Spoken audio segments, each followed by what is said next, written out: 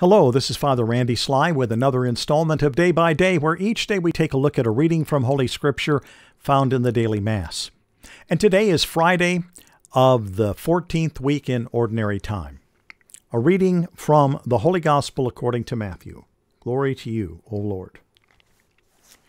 Jesus said to his apostles, "Behold, I am sending you like sheep in the midst of wolves.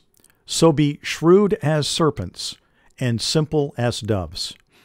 But beware of people, for they will hand you over to courts and scourge you in their synagogues, and you will be led before governors and kings for my sake, as a witness before them and the pagans. When they hand you over, do not worry about how you are to speak or what you are to say. You will be given at that moment what you are to say. For it will not be you who speak, but the Spirit of your Father speaking through you. Brother will hand over brother to death, and the father his child.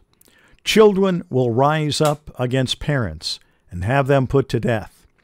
You will be hated by all because of my name, but whoever endures to the end will be saved.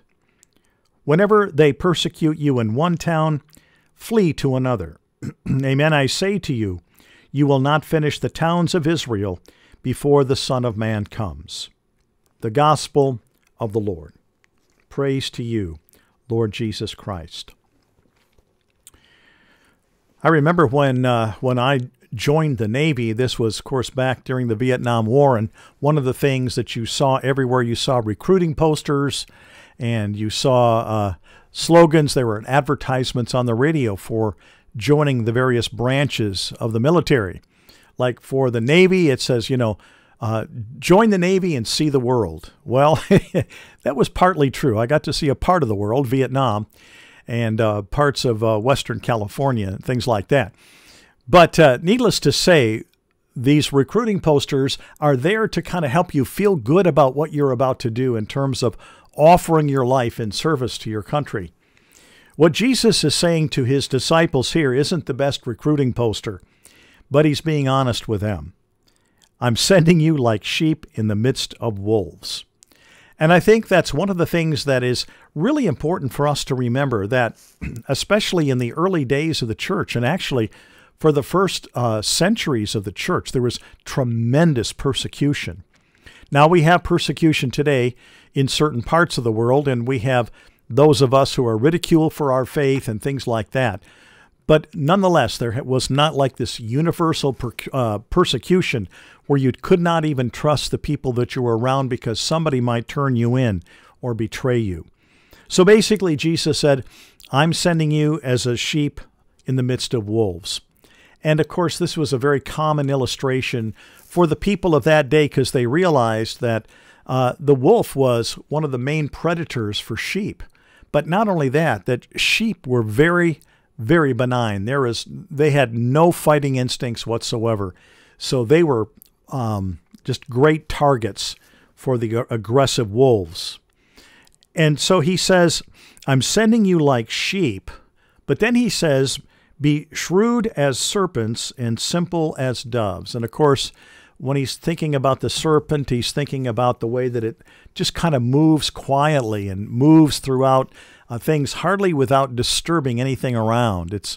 They're very stealth creatures. And of course, simple as doves, that, a dove is not a very complicated bird. It just coos and flies. There's one basic sing-song language that it uses. It's very simple in what it communicates. So he's saying that's kind of how I'm sending you. I want you to be shrewd. I want you to move very carefully, but I want your message to be simple. I want you to just be there and just give that message. Don't become like a hawk or a vulture. Don't even become sing-song about it. Just deliver it simply as a dove would sing. And so he also tells them something of their future. This future does not only belong to the original 12 that were being commissioned and sent out, but this really is a description of that point on in history in terms of how the church was treated. that they would be handed over. They would be scourged in the synagogues. They would be handed over. Not too many years after this was written, there would be the great war between the Jews and the Romans extinguished the Jews for the most part, took them out of Jerusalem, basically destroyed Jerusalem, ransacked it, took all of the valuables. And it was during this time, of course, that the whole judgment on the house of Israel was given. It was that point that the Jewish sacrificial system was completely destroyed with the destruction of the temple. So this was the time, and in many ways they saw this as the time of the coming of the Son of Man, that this was the fullness of the church coming into the world. And so it's at that point that we see why it says you won't be able to finish the towns of Israel before the Son of Man comes. And he's not talking about the second coming as we understand it, but rather the full manifestation of the church as Jerusalem is destroyed and the temple and the sacrificial system of the Jews is no longer present. So one of the things that is said here that's really intriguing has to do with what you are to do if you are turned over to the authorities. And basically, Jesus says you're going to be under supernatural care. Don't worry about what you're to say, because when you speak, it will be the Holy Spirit speaking through you. It will be God speaking through you. So with all that is going to be taking place, and here he talks about, brother's going to hand over brother, and father's going to hand over children, and children are going to hand over parents.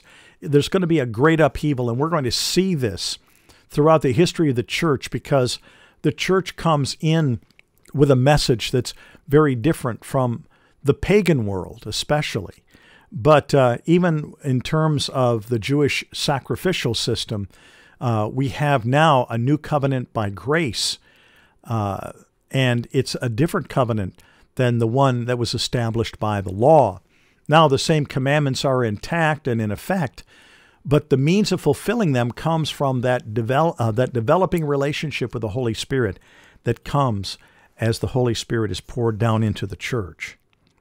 So again, there's a lot of foreshadowing here of things that are going to take place, not just as they go out this first time, but what's going to happen in the times ahead. So this is a very prophetic window into Jesus' words concerning what the church is going to face in the years to come. So may the words of my mouth and the meditation of our hearts together be acceptable in your sight, O Lord, our strength and our Redeemer. Amen.